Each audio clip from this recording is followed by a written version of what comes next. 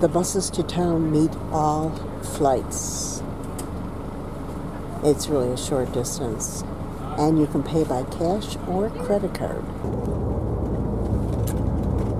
And here's the town of Longyearbyen right in front of us.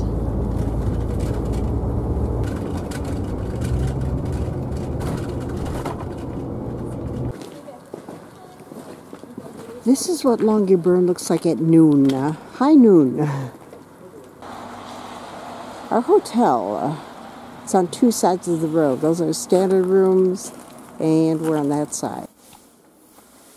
We just checked into Svalbard Hotel and Lodge for 5 nights. Like I said, we've got fingers crossed that we're going to see the northern lights. However, one never knows. It's a nice sized room. If there are northern lights, I guess we should be able to look out the window, though it's hard to see with all the light. Oh goody, we've got a tub. The bathroom. Tub shower combination. Toilet. Of course, towels.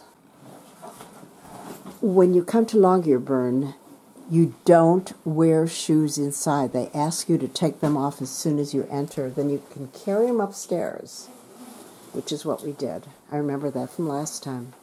You're given a combination that you use to access your room, which is sort of unusual. Svalbard Hotel's a really nice buffet. The salami, cheeses, yogurt. Of course, there's always herring in the Norwegian countries. Ooh, look at all this. Everybody probably sleeps in because it's dark all day. There's nothing to see, and it's supposed to rain. Not much chance of the northern lights. What can I tell you? Soft eggs, hard eggs, smoothies, fruit, and let's see, juice. And there's the coffee. Coffee machines too.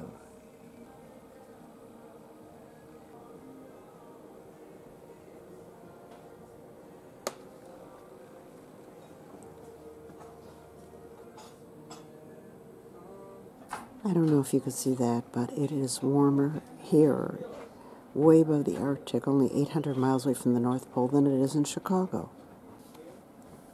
The sun will not appear again in Longyearbyen for 34 more days. They have a nice countdown here.